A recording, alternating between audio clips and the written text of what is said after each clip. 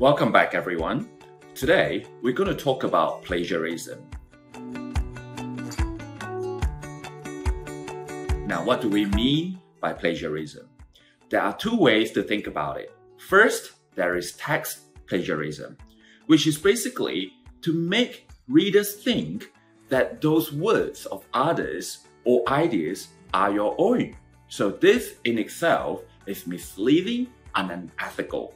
And when it comes to publishing, as you know, one of the main rules is that we have to adhere to all publication ethics. So now, when we talk about plagiarism in terms of a text, what are the circumstances that would qualify this to be a form of plagiarism in this case? Now, so basically, when you simply copy the published text from somewhere without actually citing the source. Now, but that's the thing. Even if you cite the source, you might actually still be committing plagiarism because the copyright of that chunk of text belongs to either the owner of the published article or the journal. So we have to be very careful about that. And also, the thing is that because sometimes we would actually find it difficult to explain a certain idea that has already been proposed or published or widely accepted. So we thought, okay, we will just simply lift up the whole chunk of text and put it into our publication.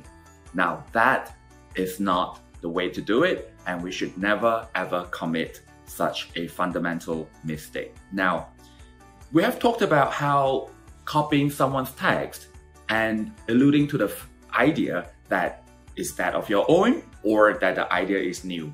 Now, there is another form of plagiarism that not many people might think about.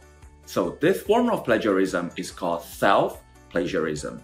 That is when you're copying text that you have published before into this current manuscript. So you might think, wait a minute, if it's a paper of mine from previously, why can't I just use the text? Because you are the person who created the text. Now, it's not as simple as that. The reason being, again, because you may actually be violating copyright issues. Once a piece of written work is published, the copyright may not belong to yourself anymore. And also, you are actually, again, because your previous work is published, and if you just lift up the whole chunk of text and put it into your own right now, you are making the readers think that you are presenting something new, which in actual fact, you have already talked about it and discussed it before.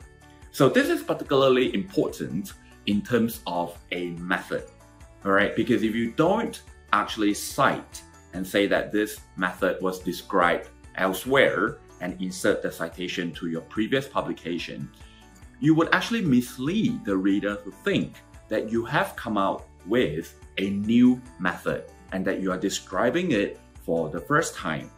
So here's a little piece of advice for everyone out there. As hard as it may be, the one way to actually avoid being accused or actually committing plagiarism is to rephrase the text and cite.